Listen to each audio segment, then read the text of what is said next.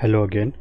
So today we are going to discuss the exercise problem 4.93, in which we have to find out the value of voltage V, which is across this 10 ohm resistor, by using the principle of superposition theorem. This is part A of 4.93 problem. Similarly, in part B of this problem, we have to find out the power dissipation across the 10 ohm resistor. So here we first of all we have to see that what is the principle of superposition theorem.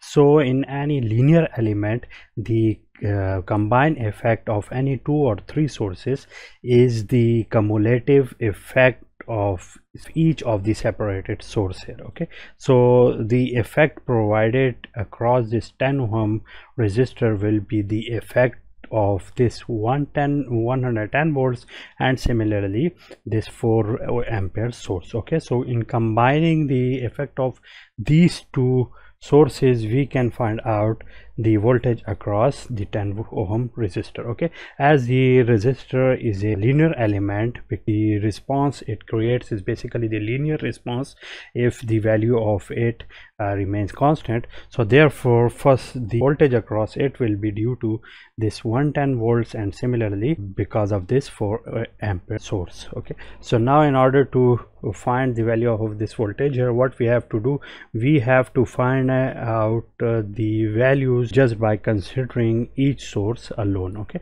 so let us first consider the voltage source and leave current source as it is.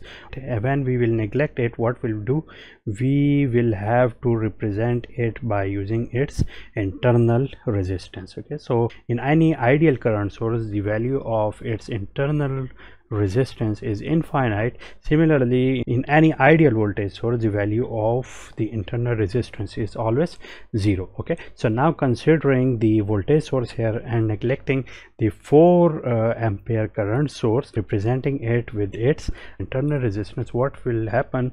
So now in part A of it, what we have to do, considering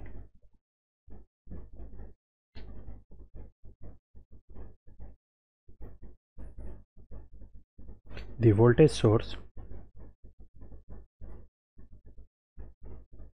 Okay, so when we will consider the voltage source here, what will happen, we will just have the voltage source which can be represented like this.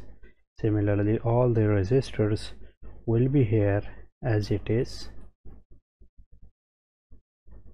Okay, so now this is my source, and similarly, as the internal resistance of an ideal current source is always infinite, therefore it is represented as the open circuit here. Okay, so now writing the values of all the elements, it will become 5, 10, 2 and 12. Okay, so now what we have to do, first of all we have to find out the current in this element. So by using this method here, let me find the current here, and that is the I10 prime. Okay, let me call it I10 prime. Okay, so now in order to find the current here, this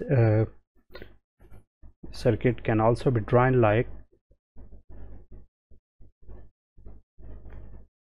here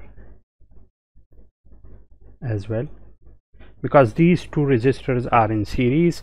Therefore these can be added together, and I will get here 14, this is 10, this is 5, and similar this is 110 volts. Okay, so now in order to find the current here, what we have to do, we have to find the current here. We should have the total current here, and after finding out the value of this total current, we can use KCL here to find out the value of I10 prime. Okay, so in order to find it out, we should have a circuit. In order to find the value of I total, we should have a circuit in which we should have R equivalent, and therefore it would be 110 volts, and here it will be I10, I total. Let me remove it.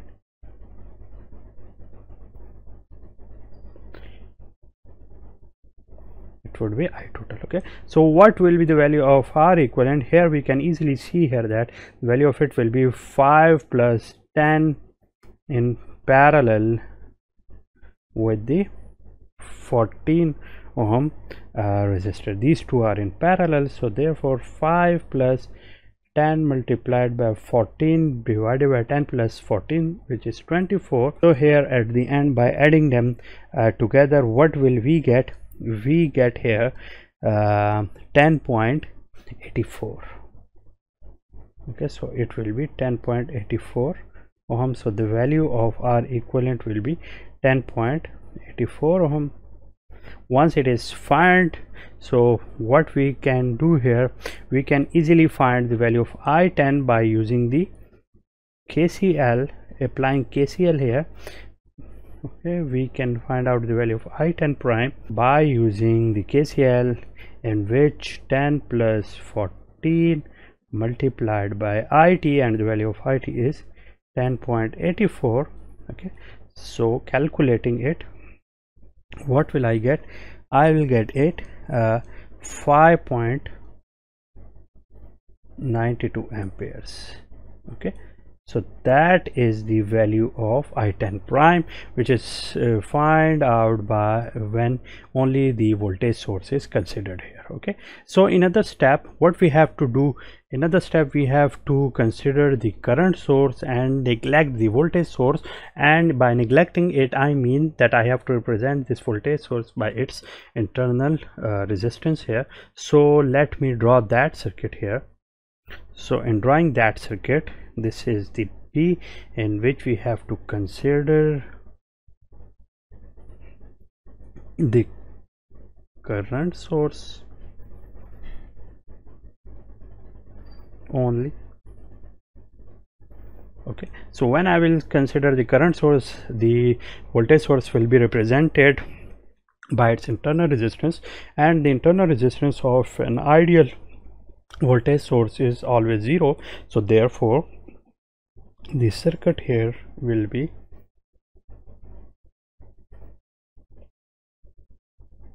like this. okay, this is 2, this is 12, this is 2, this is the, how much is this? This is the 4 amps current source, 5, 10, and it is short circuited due to the internal resistance of an ideal current source. okay, so now when considering it, we can apply and use many methods in order to find the current here, and we call it I10 double prime. okay, so in order to find the value of I10 double prime, let me use the mesh current method, because as I can see here that one of the branch currents is already known. So that's why I can very easily perform the calculations here just by deploying the mesh current method or the loop analysis. So let me consider these meshes. So this is mesh number 1, in which I consider I1, this is I2, and let me call it I3. So from that we can easily see that the value of I3 is already known, and the value of I3 is -4 amps, because the direction of the current which is provided by the current source is opposite as that of the current which is supposed here. okay, so I3 is equal to -4a. Now considering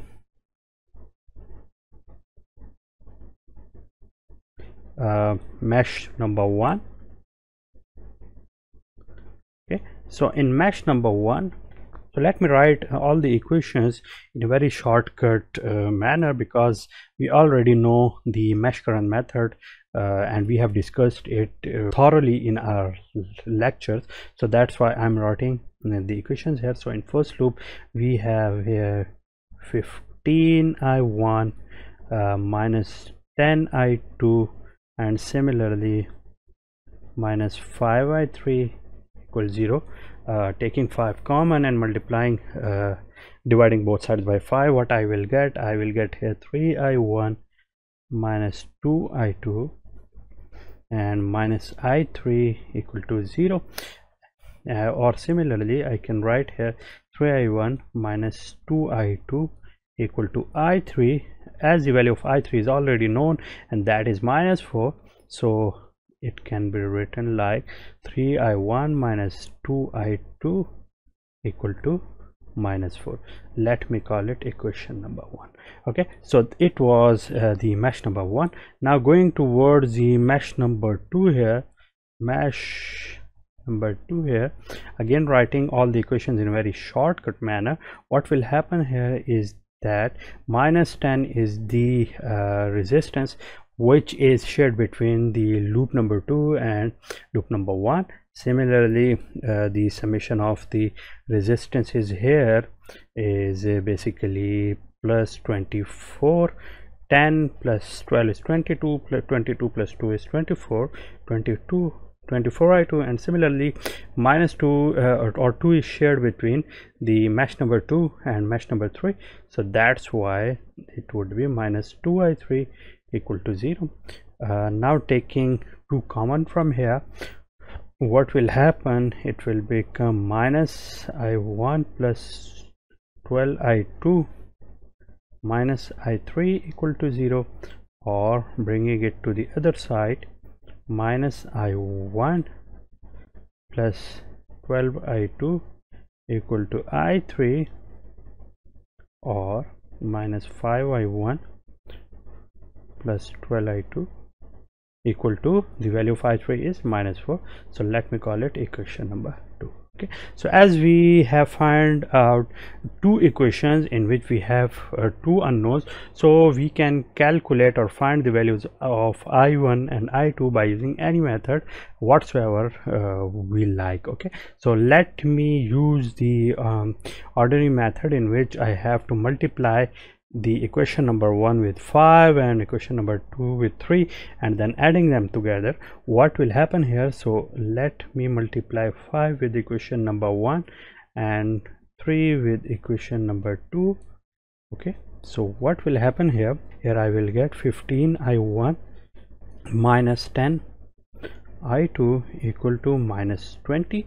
Okay, multiplying 5 to the both sides of this equation, I will get the same equation which is here.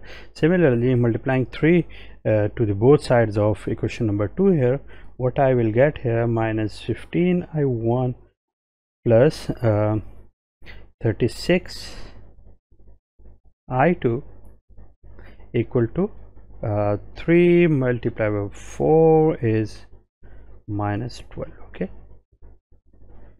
Okay, so now these two will cancel out.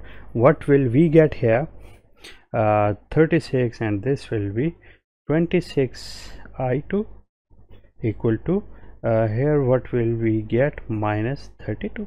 Okay, or the value of i2 here would be minus 32 divided by 26. So let me calculate it.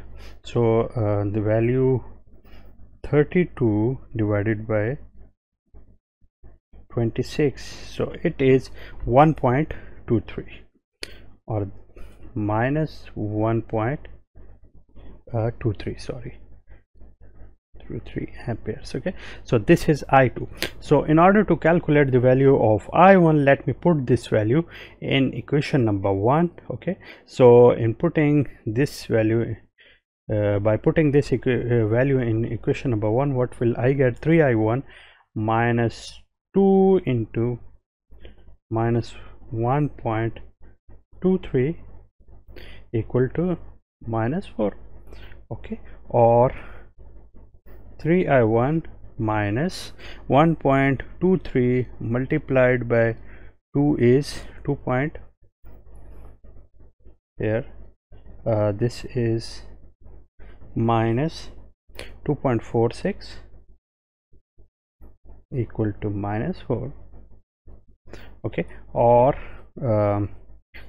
3i1 equal to minus 4 this is minus minus plus, and to the other side it will again become minus 2.46, or I1 is minus 6.46 divided by 3. So 6.46 divided by 3 is equal to the minus 2.15. okay, so that is the value of I1. So now in order to find the value of I10 here, what will be the value of I10 as the value of it is now downwards, so the value of I10 double prime is equal to the I1 minus I2 here. So the value of I1 is known, and that is minus 2.15, and similarly the value of I2 is minus 1.23. okay, so minus 2.15 plus 1.23, adding them together, what will I get? 2.15 minus 1.23, so that would be minus 0.92 amperes. okay, so that is the value of I10 double prime. okay, so we have found out the values of I10 double prime and I10 prime. So what will be the value of I10 here, which is the current flowing through this 10 ohm resistor? So now in order to find the value of I10, so according to the superposition theorem, we can recall that the value of I10 will be I10 plus I10 prime plus I10 double prime. So that are the values when each of the source was considered alone. So the value of I10 is 5.92, and the value of I10 double prime is how much? Minus 0.92. okay, minus 0.92. okay, so now when this process is complete, it would become, the value of I10 will be 5 amperes. okay, the value of it is 5 amperes. Similarly, the value of V small v will be IR, or the value of it will be 5 multiplied by 10, or the value of it will be 50 volts. So the value of small v is 50, which is the answer of part A of our question. okay, so that is the answer of part A. Similarly, in order to find the power which is dissipated across the 10 ohm resistor, what we have to do, as we already know the value of the voltage across this one, and similarly we also know the value of the current here. So here in part B, the value of the power dissipation here will be V square divided by R. The value of V is already known, which is 50, and 50 square divided by 10, so that would be 2500 divided by 10. So these two will cancel out, and I will have 250 watts. okay, so that is the answer of part B of our question.